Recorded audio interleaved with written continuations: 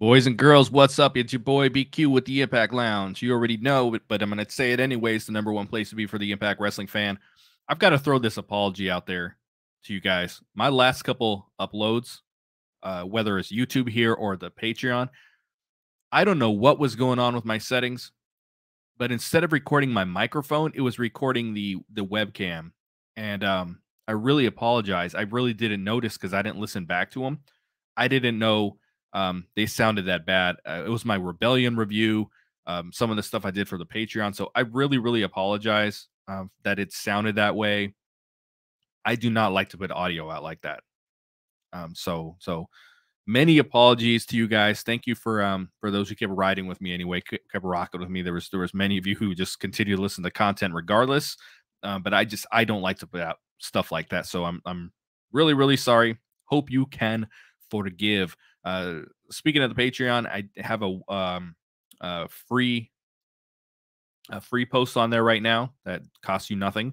But if you go to patreon.com/BQ Speaks, I'm talking about my concerns with the Steve Maclin title reign, what I'm worried it's going to be, what I'm worried is going to happen. I compare it to another former Impact World Champion, and I'm a little concerned.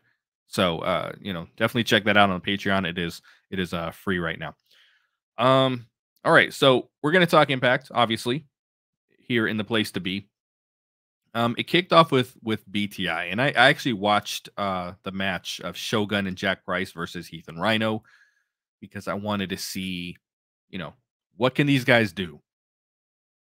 And I'll watch BTI if I'm not gonna watch the whole thing, hell no. But if the feature match is something I have some interest in, why not? Why not take 8 minutes out of my day to watch it? So um I was hoping to see a we got two gut check winners here.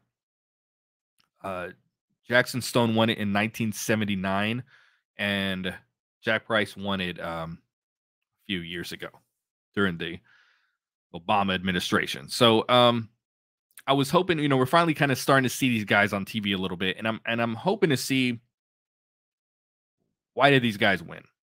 What stood out about these guys? Um, we're seeing Jason Hotch on TV a little bit, obviously, but these guys we haven't, especially Shogun. And I say especially because he won it so long ago. You know, um, so let's see what these guys got. They didn't get as much offense in as I was hoping for. I was hoping. So I mean, first of all, I'm confused because Jack Price is kind of wrestling as a heel. With Shogun, I can't really tell, but I don't think he's supposed to be a heel. I don't think he's been a heel the couple times we have seen him. So it was a little bit of a weird dynamic for me, but I didn't get to really see, what can these guys do? The first time Jack Price was in the ring, he was, Heath was on the offense almost the entire match. And then Shogun got in, got a little bit of offense in, but I wanted to see the suplexes and all that shit. And we just didn't see it. And as I say, it's the same old song and dance with Rhino. It's the EC dub. It's the gore. So the match was not what I was hoping for. But I think Jack Price has a one-on-one match with Brian Myers from 3 weeks ago that I'm going to go ahead and check out. And maybe I get a little bit more from that. I'm guessing he's wrestling as a babyface for that one. So we'll see. But I would like to see these guys on screen and throw shit at the wall, see if it sticks. I mean, it just seems like they're scared to put them on there. I don't know what the reasons are. They can say it's creative. I don't know. It's not that serious when you're a small company. Like this isn't Monday Night Raw and you're afraid to throw someone out there because millions of people are watching. Like, give it a shot.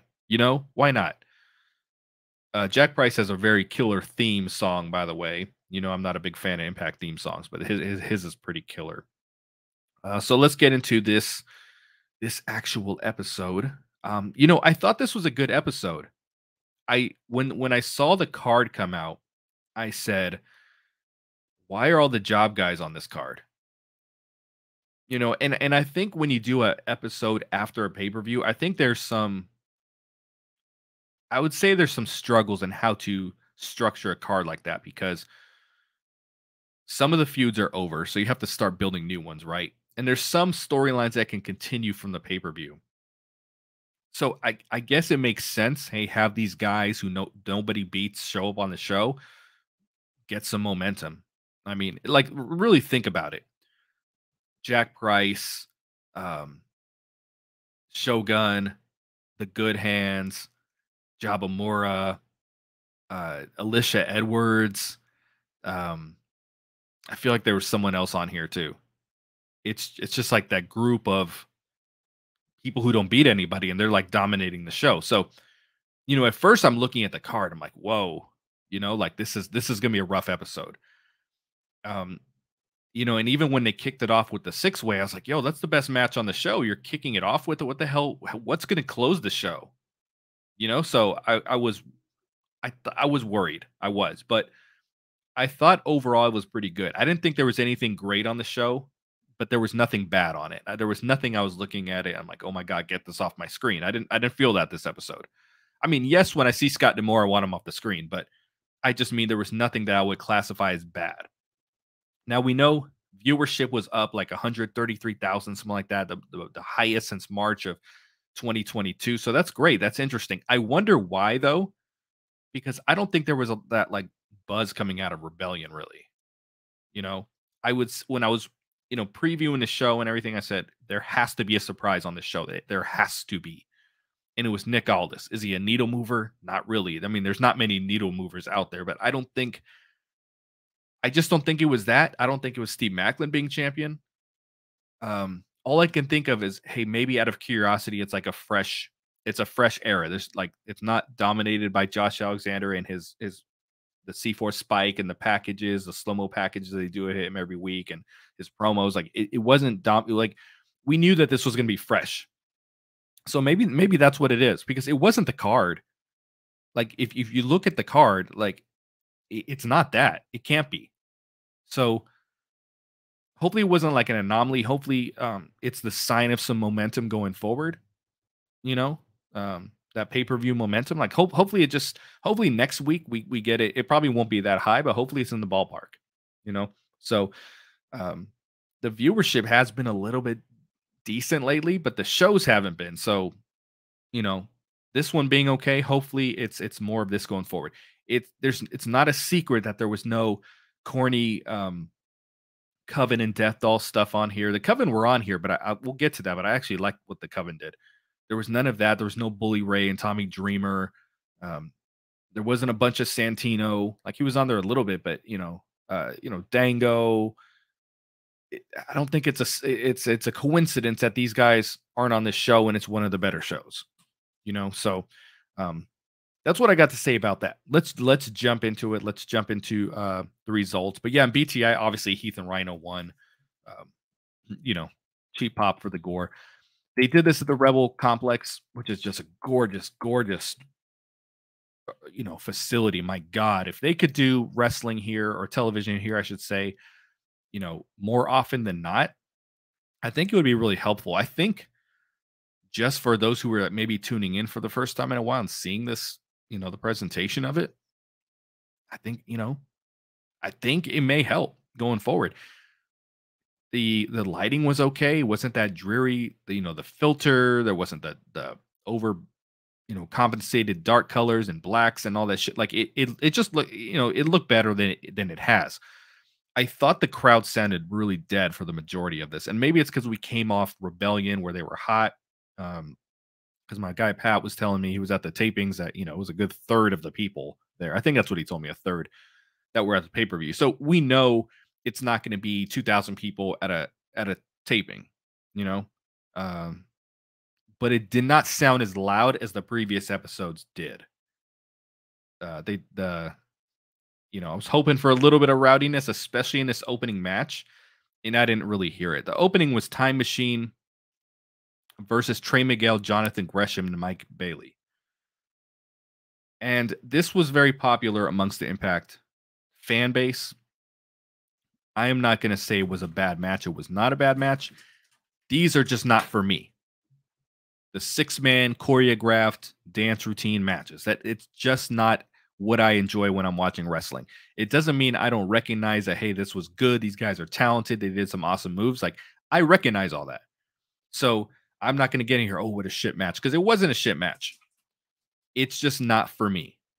Where everything's just like really over rehearsed, and the dives and the flips and the everyone's standing together and someone jumping off the top rope, knocking over like like bowling pins. Like that is not wrestling that I enjoy personally.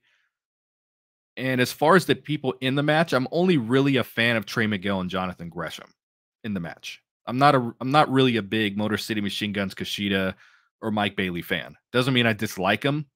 I can't be a fan of everyone on the roster, right? Like I'm not. It's just Trey and Jonathan Gresham. That's what I care about. I want to see them do something one on one.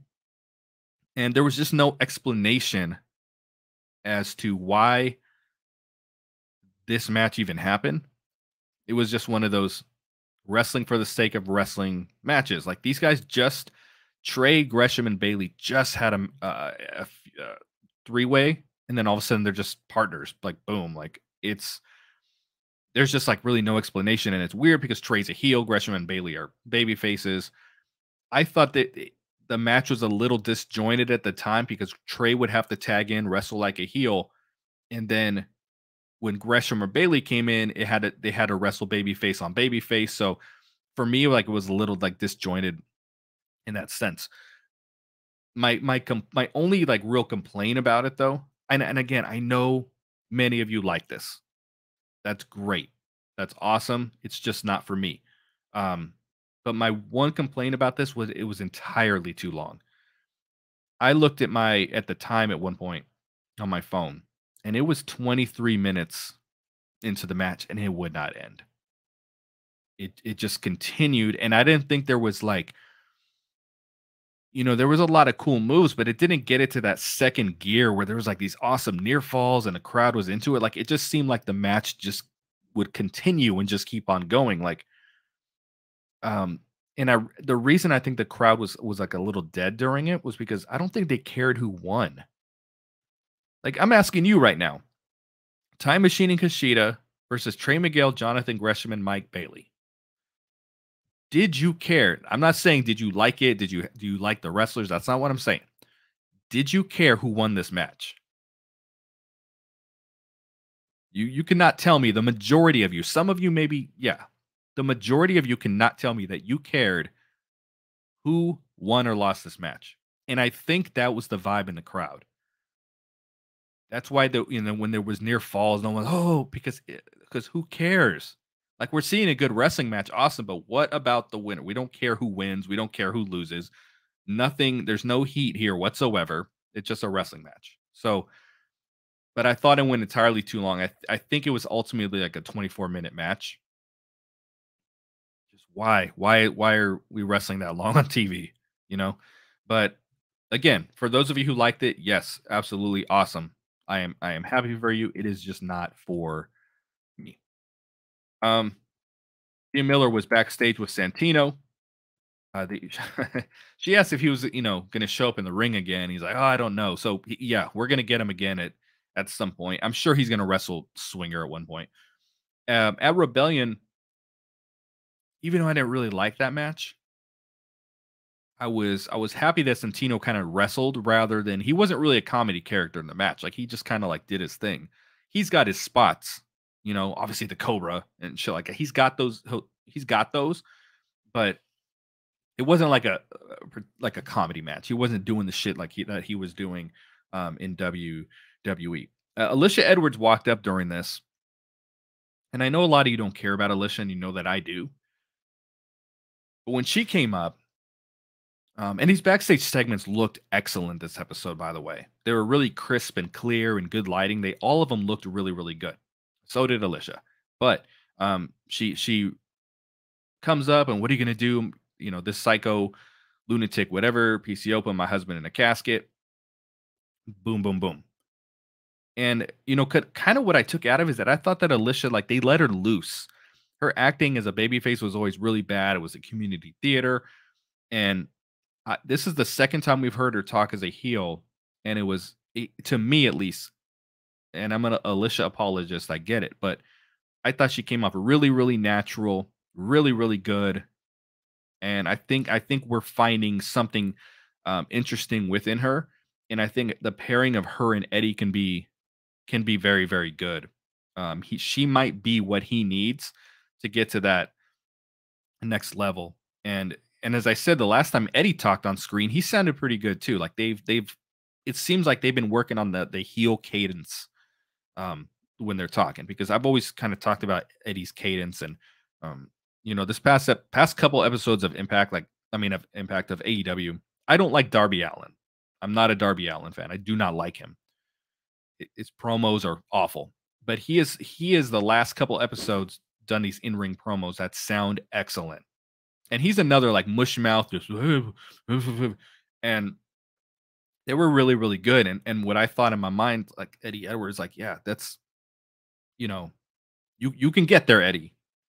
It's just a matter of finding the right delivery, the right cadence, not trying to speak too fast, and I'm optimistic that the heel Eddie Edwards, dynamic, the character, I should say, is going to get a lot better here, because I haven't been the biggest fan of it in the world. And Santino let her know that she's got a match. So why aren't you in your wrestling gear? And he put her in a match, and then she had the match. I think they went to a commercial break, and then she had the match. They did, a by the way, before the match, a real nice little package of Deanna Purrazzo. Um, but then we get Alicia Edwards versus Terrorizing. And I can't help but this, like, my analytical mindset. He just let Alicia know that she was wrestling. And then like 5 minutes later, there's an opponent in the ring waiting for her. So you're gonna tell me that Terra Rising was aware that she was wrestling that night, but Alicia wasn't? And where did they pull Terra Rising from? They weren't like, hey, random indie person, we need you for an opponent. Like, does not make any sense. But anyway, the match happens. Alicia Edwards versus Terra Rising. And I talked about this before with Hannafin on commentary, calling people by their last name all the time. And what I said last time was, like, unless you're like Cena or in Austin, like those are, those last names as part of their brand. And he likes to do, Grace, James, I don't like it. And he does it with Terrorizing, and he Rising. That's like, if someone's name was, it's obviously a play on Terrorizing. I said this last time she was on the screen. It's like if someone came out and their name was Masturbation. He's just like Bation, like it just sounds so fucking stupid. Like, it's a play on words. It's not the person's last name. You know, I whatever. Like it's annoying to me. I'm sure that no one's even like, it's probably never crossed the mind of 99% of you. But I don't know.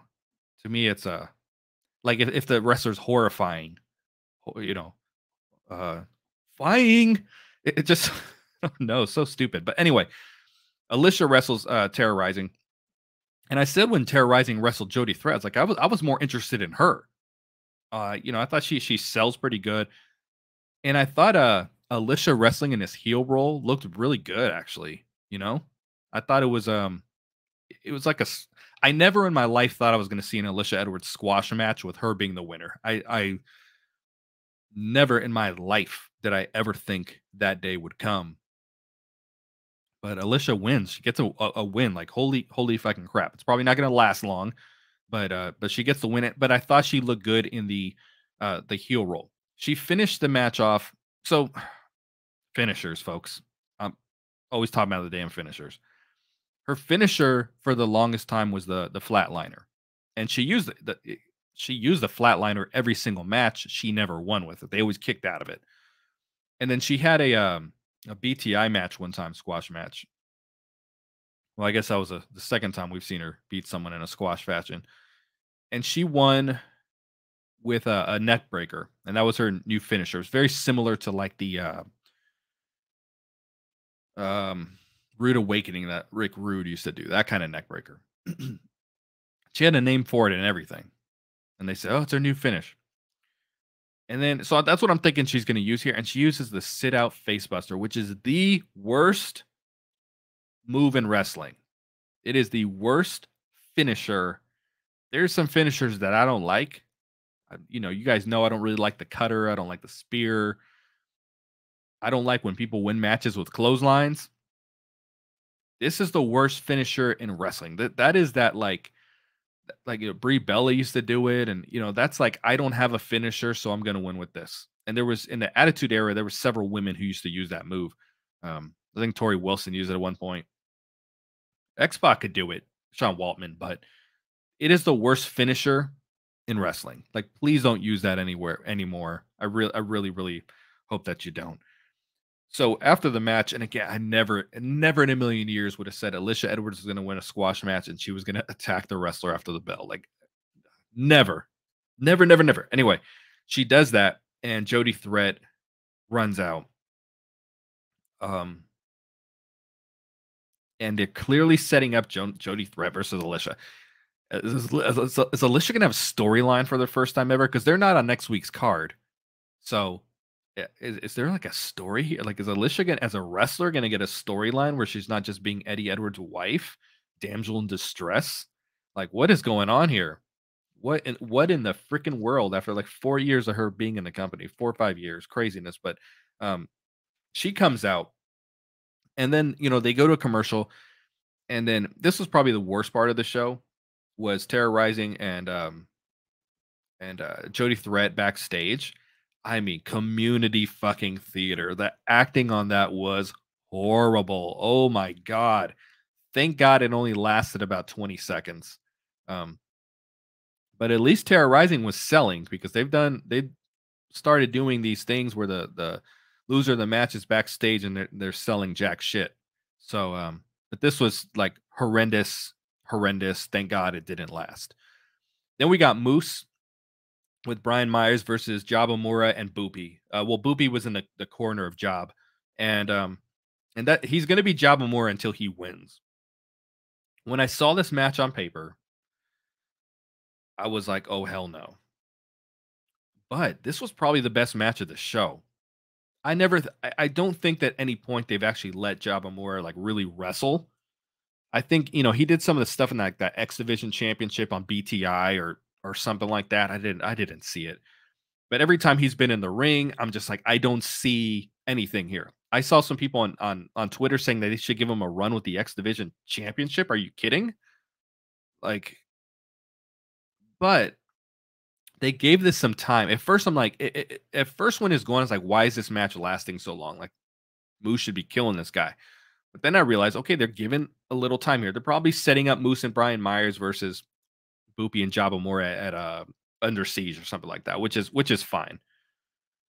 But oh yeah, Boopy was another guy. When I said just like the jobbers on this episode, like it just all the underneath talent was on this card in one way, shape, or form. So I know he wasn't on the match graphic, but it's just in one way, shape, or form. It was just like the enhancement talent of Impact Wrestling just on one episode together. Which again, like I said, maybe that is the formula after a pay-per-view, because you need guys to get wins, and you need the ones who can take losses, and then you kind of like build the storylines from there. So I'm not like being overcritical about it.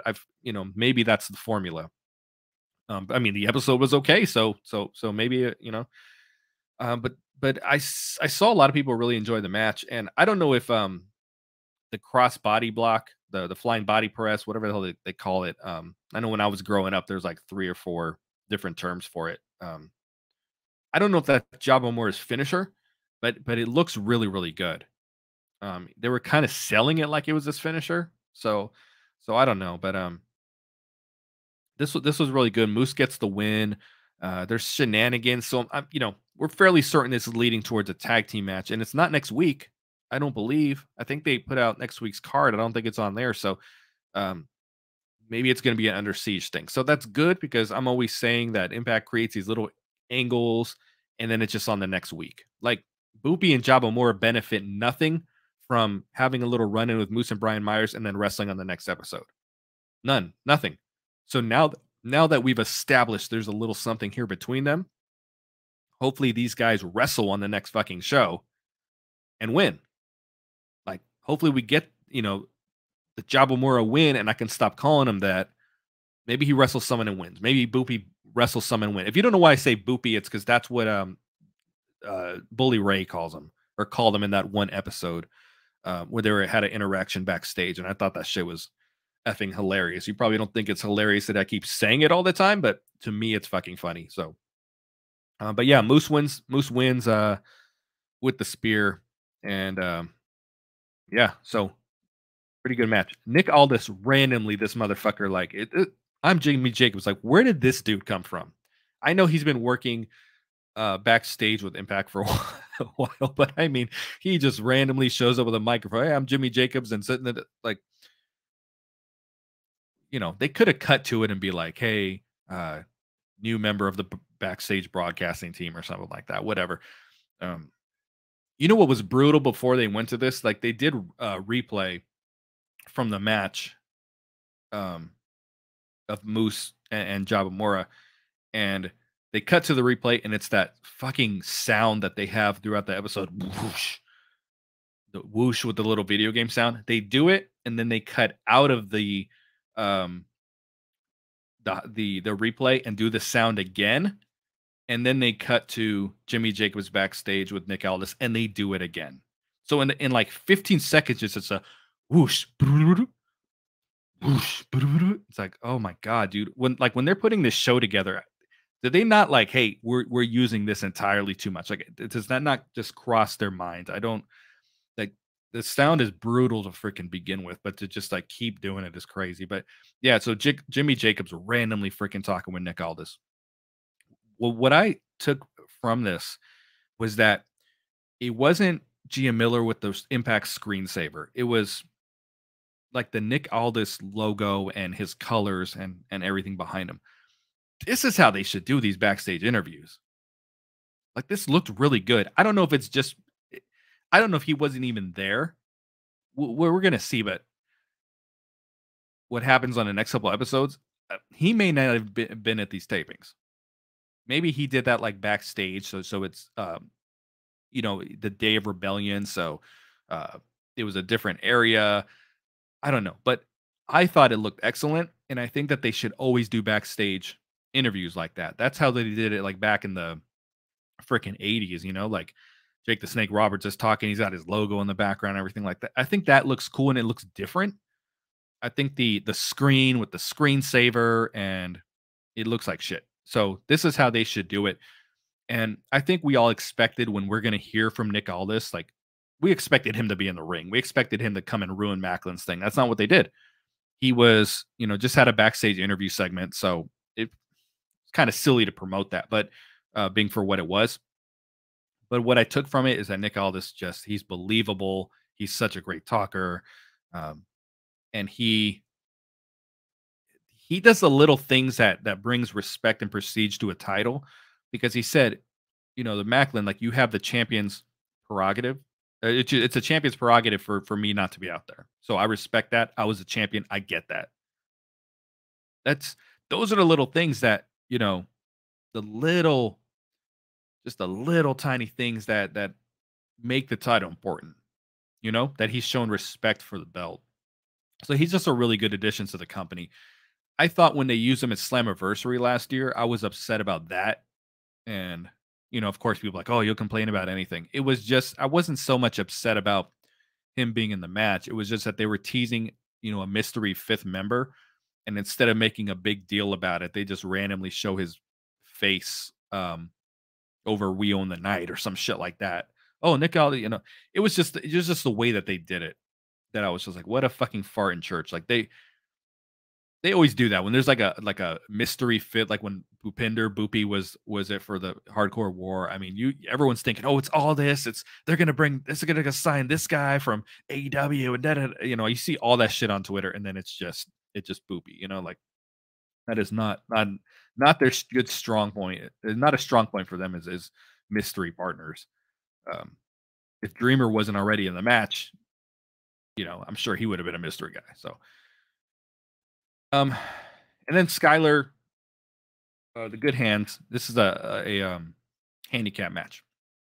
So the Good Hands versus Frankie Kazarian. So I didn't talk about this on the review. I meant to say something about it. This was set up because the Good Hands came in during the match, and they said, "Oh, it's no disqualification." Look, I understand matches are no disqualification, but there still has to be rules. There has to be like some kind of parameter because what's stopping the entire locker room coming out and ruining the match?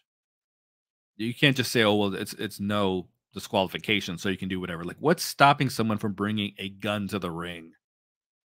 Um, Not killing someone, but just I'm just going to shoot this guy in the shoulder, and then I'm going to pin him. So you still, even though that's why, like people like Jim Cornette's like lazy booking with these hardcore matches and shit because you get away from like logical storytelling. Um, so these guys run out, and then Frankie Kazarian puts Jason Hotch, I think it was, through a table. If the objective is to win the match, that's the objective, to win the match. Why is Frankie Kazarian sacrificing himself and his body through a table with someone who's not a part of the match? So, impact from a logical standpoint with wrestling is usually really, really good. They don't do a lot in the ring that's illogical. Maybe creatively, yes, but in the ring, they don't typically. So this stood out to me for that reason because that's not usually, whoever's the producers in Impact, they do a really good job putting the matches together. They really do. I really think it is the best wrestling in wrestling. I fully believe that. I know I watch other companies, but the in-ring product to me, Impact is number one. But stuff like this is a little like it doesn't make a lot of sense, but it leads to them having a match with each other, Kazarian versus the Good Hands. And again, as I said, it's just all the Impact job guys on the episode. You know who's winning all these matches. So we knew that Frankie Kazarian was going to beat these guys. Tapped him out with the chicken wing. It's a pretty good submission finisher that he uses. I like that quite a bit. But the good hands, like we've never seen them win. And yeah, you want to have like jobbers in a company, like you kind of have to. But like we've never seen them win, and the tag division is so shallow. Like there is nothing you could do to ever heat those guys up. That's just they're dead in the water. Doesn't mean they're not entertaining and they don't serve a purpose, but like we're not going to see a tag team title run. I would be shocked if that were to ever happen. I would be shocked if they won a match. To be honest, I don't know what their finishers are. I don't know what the finishers are. Half of the people on this show, Jabamura and all these guys, like I don't even know how they would win a match if they were going to win a match. After this was, and people were very surprised with my reaction to this. The Coven did something backstage, and it was not. I think they were. I don't know if they were outside or they were just in a dark room, but it was not. There wasn't goofy lighting. All of these backstage segments and interviews, there was no goofy lighting or anything like that. Everything just looked excellent, and the Coven is talking here, and everything the Coven has done up to this point has been horrible. They have like killed single-handedly, double-handedly, if that's even a term, have killed episodes. Now, I'm gonna be careful with my Coven talk. I said this a couple times because I met Kylan King in real life. She's beautiful. She's a great person, really fucking cool. Like after that interaction, I was like, I can't hammer the Coven too hard at this point. But Taylor Wilde, I had say, I've been saying about this Coven thing that maybe over time she's going to grasp what she wants the gimmick to be because it started off horrible. It started off with no explanation, number one, and then she, fake laughing and all this silliness and not really explaining the tarot cards and what they were saying. They're just randomly showing cards. She's looking at tarot cards in the middle of the match. Like it's just been like horrible from the beginning. She started off as a baby face instead of them just committing them to her as a heel in the beginning. Like she was doing the gimmick as a baby face and then just kind of became a heel out of nowhere.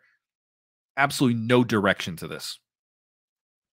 But they're sitting here and they're talking about the age of Aquarius and some nonsense like that. Like if my fiance was not into that shit, it would sound like absolute nonsense to me. I get it a little bit because she enjoys all that kind of shit. I don't think she would enjoy this gimmick though. If I were to sit here and be like, "Hey, what do you think of this?" Like I think she would think it's a little cheesy, but they're sitting here and they're talking about Deanna Perrazzo. And I mean, I thought it was good. I thought Taylor Wilde sounded good here. I didn't think she was like overly corny and cheesy. You know, she has been more Papa Shango than Undertaker, you know? And I know I'm comparing Taylor Wilde to the Undertaker, but that is my point. It's been more goofy than like dark and serious. If they can get it, like Julia Hart is actually a good example in AEW. If they can get it to that level, I think the Covenant is not going to be so bad. And someone told me NXT's got a similar gimmick going on. I cannot watch that Women of Wrestling ass show. I shouldn't say Women of Wrestling, Glow. The Glow version of wrestling, modern day Glow. Every once in a while I tune it on, but it's really fucking bad. Um, but I thought Taylor Wilde did good here. And then Kylan King spoke, and she sounded really good too. And we haven't heard her speak on TV. I don't even know how much she spoke on TV, period. Like, I haven't heard her on AEW talk when she was doing stuff there. I know she was doing some NWA stuff for a while. And they, people tend to get some mic time with them. But this is the first time in this gimmick that we've heard her talk, because before it seems like Taylor Wilde's the witch, and then Kylan King's just hanging out with her. Like, that's just kind of how it came off. But um, Kylan King's not really, really believable and said something about bitch or whatever at the end. Like, I thought it was good. I honest to God did. And then negative BQ here, baby. Sammy Callahan reveals that he never had this was one of the worst parts of the show, actually. Reveals that he never had intention of joining the design. He's going to destroy them and every member of the group. Like, so this is going to continue. This is a feud no one cares about, but it's going to continue. I saw someone on I think it was Facebook, was like, "Hey, I watched Impact for the first time in a while. It's pretty good," but he's like, "Sammy Callahan's fat as fuck," So we see it. If we, see, I mean, we already see this stuff, but like him and Eddie Edwards when we're watching the show. Actually, he said Sammy and Eddie. But imagine someone who hasn't watched the show in like a year and turning it on. Like, these guys are not looking like stars right now. I hope that kind of improves. But we knew Sammy Callahan had no intention of joining the design. It's not like there was a swerve here. And I thought the little what they did with him turning on him, I thought was not good at Rebellion. It was just, he said, like, when Sammy did an interview recently, he's like, "We got something real cool. This is going to be great. We got something cool coming." Like, I'm not seeing it. I'm not even a little bit seeing it.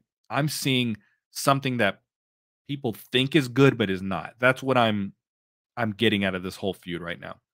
I did like that he kind of ran down the steps, and Tom Hannafin, I didn't say this during the Rebellion review. He ran down all the steps and what they were. That was really good. Tom Hannafin he really he adds some stuff to these matches that is really overlooked. Like, even in the opening BTI match, he was giving some background to Jack Price and Shogun. They weren't just like random dudes in the ring, like he was giving Shogun's got this kind of training he learned from his dad. You know what I mean? So he's good at adding those little details that creatively otherwise are missing. Because with the 19 deadly steps, I was saying, like, I don't know what these steps are. Like, they said what 1 and 2 was, and then he just kept saying, "Okay, now next week is step 5." And then there's like no explanation of what it was. So we'll see. The only way that this ends up good is if like Sammy brings back like Jake Christ or something like that, a Madman Fulton, and it becomes like that. That's where people will get very excited for that. That will make it interesting. And the teams are very similar in wrestlers. Jake Christ and Angels, and then Khan and Madman Fulton. Like, people would be into that.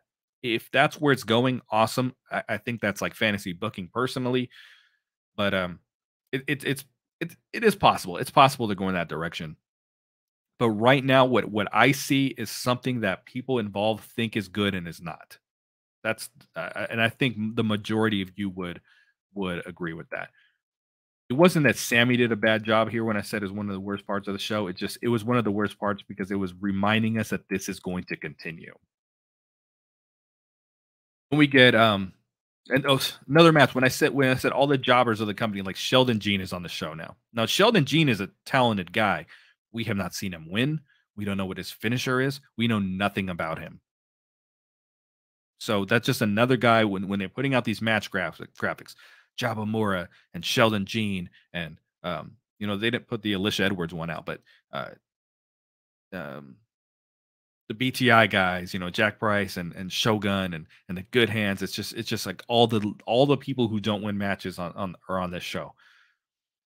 And Joe Hendry's obviously over. I didn't know that Sheldon Jean was a former Big Brother contestant and he was on pace to win before COVID. That's another thing. Like Tom Hannafin adds something to these matches that Matt Stryker or Josh Matthews wasn't. Now, to be clear, I prefer Josh Matthews' voice to Tom Hannafin, but I didn't like the comedy and the silliness and just and then Stryker him just phoning it in and being phony and um, Tom Hannafin overall does the best job, but he adds something to the show. He really truly does. I think him and I don't like the overall commentary, him and Ray Wall, like I don't like their voices. I don't really like listening to them, but I like what they have to say. They really do add stuff. And just to give this little, like if they didn't say that and then Joe Hendry came down and said, "Oh, I heard you on Big Brother," like we would have been like, "What the fuck are you talking about?" So, good on that. They feel that Joe Hendry needs to come out and talk before every match. And even though he does some like really interesting and entertaining backstage stuff, I don't think when he comes out to the ring and grabs the microphone that it's particularly good. I don't think it's necessary. I think it'll make what he does backstage stand out more if he doesn't talk every show. But they've been doing this for the most part when he wrestles. I think the first couple were okay, but like for the most part, I don't find them that good. But Joe Hendry wins a match with the standing ovation. I don't know how Sheldon Jean got a title match here. This was very like TNA, Marche Rocket showing up and getting an X Division title shot against DJZ the next night type of shit. But yeah, Joe Hendry wins. He's over. The song's great. Joe Hendry is great. It's just I don't think he needs to talk between the matches before the matches. And we don't really know what's next for him. Like Brian Myers and Moose look like they're moving on. Beat a couple job guys, so I don't know what they got next for Joe Hendry. And then they run down next week's card. This is where they got to get We Own the Night on there. And we're getting Jordan Grace versus Masha Slamovich. Now, I don't read spoilers. I have no clue who wins this match. If Masha does not win this match, like stick a fucking fork in her. At least it's not for the Knockouts title this time, so hopefully she wins. So we're expecting Jordan Grace to be gone here after this set of tapings. So put Masha over on the way out. Like they have good matches, but Masha has lost so much after winning so much that she needs the win. And I think this was initially supposed to be Masha versus Killer Kelly. I don't remember what happened. I think Killer Kelly she had a cyst rupture or some shit like that. So I would rather see Kelly and them cheeks on the show, but we're getting Jordan versus Masha, so it should be really really good. Then we're getting ABC versus the Design. Can you have a less cool name after having one of the cooler names in wrestling? You can say what you want about the Bullet Club; it's a great name. ABC is not. It just you lose all benefit of being part of the Bullet Club by having this just random ass. I shouldn't say random, common ass name. I don't like it at all. Maybe you guys do. Maybe you don't even care. Maybe I care too much. They're wrestling the Design. None of these teams can take a loss. I mean, the Design is not a team that wins a lot, but if they have this feud going with Sammy, I'm not expecting a clean finish here. Then Deanna defends a Knockouts World title against Taylor Wilde. So Taylor Wilde in a first time ever matchup, Taylor Wilde just does this backstage segment talking, and all of a sudden she gets a Knockouts World title shot. So, I say this a lot with the Knockouts, especially in Knockouts tag team titles. Like there's not enough. There is a decent amount of Knockouts on the roster, but there's not enough to defend the titles as much as they do. You could have just made this a non-title match. The graphic for this match was really funny because Deanna's got the belt, but it's covered by her name, so you can't see the belt. It looks like she's just standing there with her arms crossed, and it does not show that she is the Knockouts World Champion. So Very poor job on that. But it's got Taylor Wilde with her belt. So just kind of a poor job. When they put these graphics out that have the gray background, I think they look really good. It's the red ones that are just, I mean, obviously there's overkill of red on the show, but the gray ones I think are just different. And I've said this many a times that these gray graphics should be on display in the background instead of the impact screensaver during the match. I think as they're wrestling, we should see that graphic in the background. It would look very cool. We get Steve Maclin's changing of the guard. You know, as a military guy, when they have military wrestlers on screen, I tend to really eye roll at them and find them very cringe because they're so far from, like, Lacey Evans being the best example, obviously. Um, the Veterans of War, when we had them on TNA for a while, they are so far from how we do actually act in real life. Or even at work and the job, or even deployed downrange. Like, it's very far from. They're very like, uh, they turn up the volume too much on that. Maclin is not that. He is how you portray a veteran. You take the core values that we learned, the mindset we've learned, um, and you put that in a character in their presentation, but you don't overly deliver it. Um, and trust me, when I'm out in public, I get it a lot. I just got it yesterday. Um, the guy I hired to mow my lawn comes up, and I get it all the time. You in the military? And I'm like, yeah. How'd you know? They say, "Oh, it's either how you walk, how you stand, how you act, how you talk." There's always something, but I get it quite a bit just because of just how I carry myself. Um, so Macklin is like that. That's how I connect with him because that's how they present him on TV. He's not overly like attention and shit like that because that's not how we are at all. Um, but when the guys came out with the camouflage shirts and all that, that was a little hokey. That's not usually how he does his character. But he does the changing the guard. That's a military term, or it could have been change of command. And I thought overall it was pretty decent. I thought he looked good with like a security detail. I wouldn't be, I wouldn't turn that, I wouldn't be against that being part of his gimmick every week. He comes to the ring and comes to the ring, has a security detail. I think that would, these guys might get their ass kicked every single time, but I think it would add a little bit of a different presentation. I can't think of many wrestlers who would come out with like bodyguards.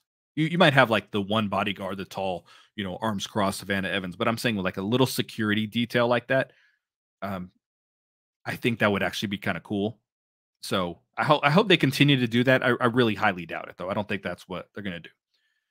So my big takeaway from this was that I felt they took the shackles off him and he really delivered well. Crowd was a little out of it, but they were kind of out of it for the episode. But I thought he had good interactions with the crowds. I'll hit a kid, like they show him yelling at someone and then they pan and it's a child. I thought that was funny. But just overall, I it just felt like they let they they they just took the shackles off and said go out there and be you. And I thought he stepped it up significantly from the way he normally talks. So I was really happy about this. I'm happy that Nick Aldis didn't come out and ruin it. But the person who did come out ruin it was Scott D'Amore. And so Macklin calls out open challenge to a Canadian wrestler. And then Scott D'Amore comes out immediately. Um, and I think I'll always have respect for what he does as president of Impact Wrestling. I just don't like his on-screen character. I just never have. I thought they were writing him off TV and having Santino. Like Gail Kim would be so much better suited with this. I mean, the headset and the annoying voice. Let me tell you. I mean, just is there a more annoying voice in this company than Scott when he's on screen? Again, I respect everything he does for the company. That is not me. Like, oh, I hate Scott Demore. I don't hate him. I just don't like his on-screen character. That's it. A lot of people don't. But at least they're like pulling back on it because he used to be like the star of the show. And now at least he's just involving himself when it matters. And this is obviously part of the storyline. Eventually his guy Josh is going to come back or whatever. So I get it. I totally get it. I'm just saying I'm annoyed by him. But he comes out and, um, he's saying I shouldn't have handed a title to you like that. But of course you hit me from behind. I was hoping he was going to lay Scott Demore out again. I popped big time for that. It was like a babyface turn in my household when he hit Scott Demore with the belt. I was hoping he was going to take him out again, but he didn't. And then he says, so this is the logic that I'm talking about. So Scott Demore calls out a Canadian wrestler. Scott Demore shows up 10 seconds later. And after doing all this talking for a real long time, he says, your opponent at Under Siege is going to be a Canadian, the perfect creation, whatever the hell he said, PCO. And then PCO comes out. At what point did Scott Demore talk to PCO and about him being the challenger at Under Siege? It was an impromptu open challenge to someone who's Canadian. And Scott's like, are you just ducking Nick Aldis? So, Nick Aldis is going to, no matter who Steve Maclin is fighting, Nick Aldis is going to be involved in this one way, shape, or form, which I don't like that because that just tells us Steve Maclin is going to win all these matches, which I want him to. But we just know, you can have him wrestle Jesus Christ. And we know that Maclin is going to win now because they're building towards him and Aldis. I just wish they would not do that. But again, Scott Demore comes out seconds later and then just says, your opponent is PCO. And here comes PCO. Like, PCO hangs out in the fucking basement. It's like, okay, was he hanging out in Gorilla? And you were talking to him on the way out? Like, hey, if he, thank God you're here, PCO. Like, he didn't call him on the phone. So was he hanging out in Gorilla? And he said, hey, I'm going to go out there. Thank God you're standing here. He just so happened to be asking for a Canadian challenger. Like, you're one of the only ones we have. Thank goodness. Thanks God you're here and not in the basement. Just hang out here. And I'm going to call you out seconds later. So that's the kind of shit that just illogical, but whatever. I guess it's not really that big of a deal.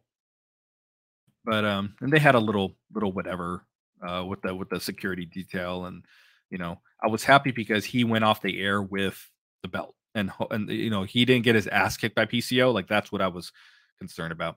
After this, I may watch it once on Twitter here and give you my thoughts. But Tom Hannafin and Mac Ray Wall did a post show. Like, I've said this many times. Like, no one cares about kayfabe post shows. No one gives a fucking shit. They did Aftershock, which was a great name, horrible show. Everyone was mad at me back then. Was like, tell me to give it a chance. Like, there's never been consistency in a post show. They've done it several times. It lasts like 3 or 4 episodes. Nobody watches. Nobody cares because it's a kayfabe review show. We know what we just watched. We don't have to hear someone in character talk about what we just watched. No fucking buddy cares. But I think they're streaming it on Twitter as well as YouTube. So they're going to say, oh, well, they got all these impressions and this and this. Like, I'm curious to see what the views are. I'm actually going to click on this link right now and try to get an idea of what the views. Ooh, sorry, guys. Playing in the background. Ooh, hopefully that's not hurting your ears. That was really loud. I apologize. I am so sorry.